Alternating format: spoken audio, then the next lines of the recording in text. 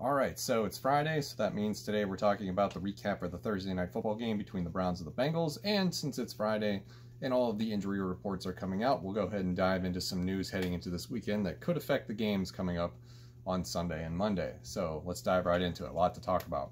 So we'll begin with the Thursday night football recap. Browns win over the Bengals 35-30. Browns get the pennant. I get the green check mark for accurately predicting this. 2-0 to start the season for Thursday night football for me, and that moves my record to 11-6. So the winning continues. Baker Mayfield had a good game, 219 yards passing, 1 touchdown, 1 interception. Nick Chubb had a great night. This was a huge wake-up call that fantasy football owners have been waiting for. 124 yards on the ground, 2 scores. Kareem Hunt also had a pretty good night, too. Odell Beckham leads receivers for the Browns with 4 catches, 74 yards, and a touchdown. Probably should have had another one, but referees. On the Cincinnati side, Joe Burrow really, I mean, if I could just, sort of opine for a moment, Joe Burrow looks everything, as advertised, if you will. The way that he climbs the pocket presence that he has, the inexperience does show, but at the same time, I think this kid is going to be something special for this league, and it's going to take probably a little bit longer for him to sort of ascend to the ranks that currently is occupied by guys like Patrick Mahomes, Lamar Jackson. But I'm very excited about Joe Burrow. He looks like the real deal. And he had a pretty good night last night, 316 yards, 3 touchdowns. Mixon and the running game was absolutely stuffed. I think they were averaging 2.7 or 2.9 yards per carry last night, so nowhere really for them to go. Mixon gets 46 yards on the ground, no scores. Giovanni Bernard had a score, but it ended up getting reviewed, and they had him down at the 1.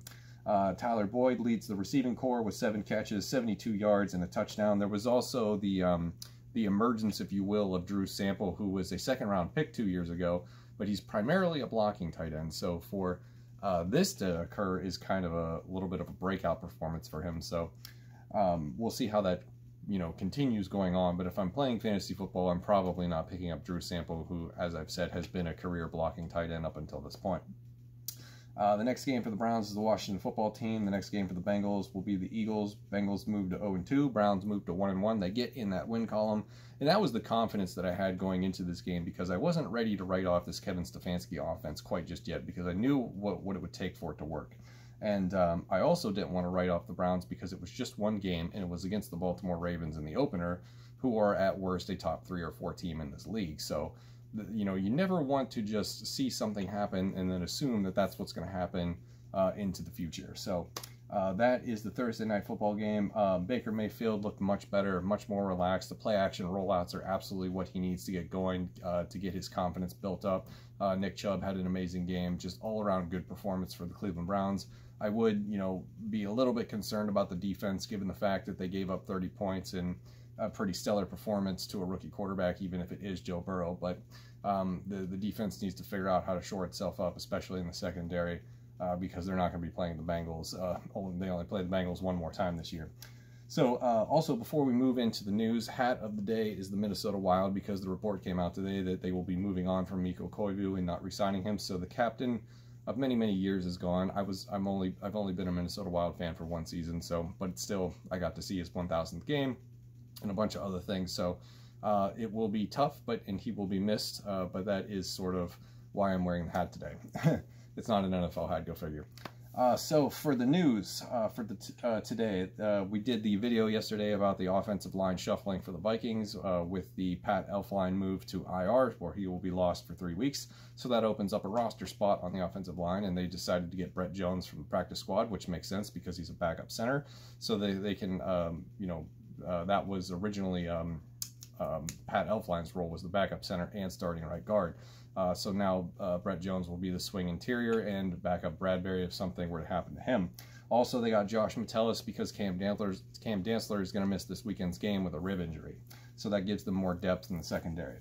Now, for the bad news, especially for fantasy players, Kenny Golladay has been reported that he will sit out this weekend, reported by Tom Pelissero. So they will miss him for the 2nd straight week. George Kittle will be out with that knee sprain that he suffered in that jumping attempted catch that he had to make on the Jimmy Garoppolo pass. So he will miss this Sunday as well. Jack Doyle has been rolled out for the Colts. The Steelers do not list James Conner on the injury report for Friday, so all signs are pointing to be that he will be in and is set to go. How much of a contribution or an impact is he going to make against Denver? I don't know. Denver's not a very good defense. They're not a very good team in general. The Pittsburgh Steelers will absolutely establish dominance against them in their first home game. I don't know how much they're going to need out of James Conner. So again, I'm not trying to give fantasy football advice, but if you're a James Conner owner, maybe you just leave him on the bench and see what happens this week.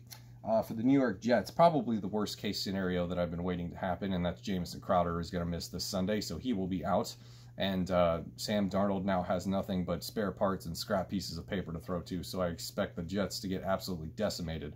Also don't have Le'Veon Bell, as we've already mentioned. They will be handing off to Frank Gore for the majority of the game. So the Jets' offense is going to look pretty putrid, and I don't know how anybody could figure otherwise, but if they're able to pull out a miracle, it's going to be just that, a miracle.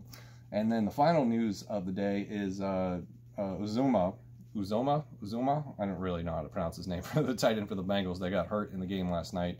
Torn Achilles, he's out for the year, so that will allow Drew Sample to take over. Maybe they get another tight end from somebody's practice squad, because I don't know if a strictly blocking tight end is going to be able to sort of handle the rest of the workload for the season. They're going to want to get Joe Burrow another reliable target, at least in my mind.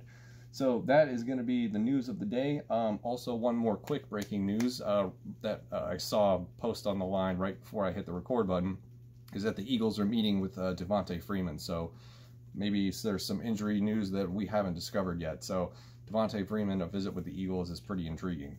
So that's going to do it for this video. Thank you very much for watching, and I'll see you in the next one.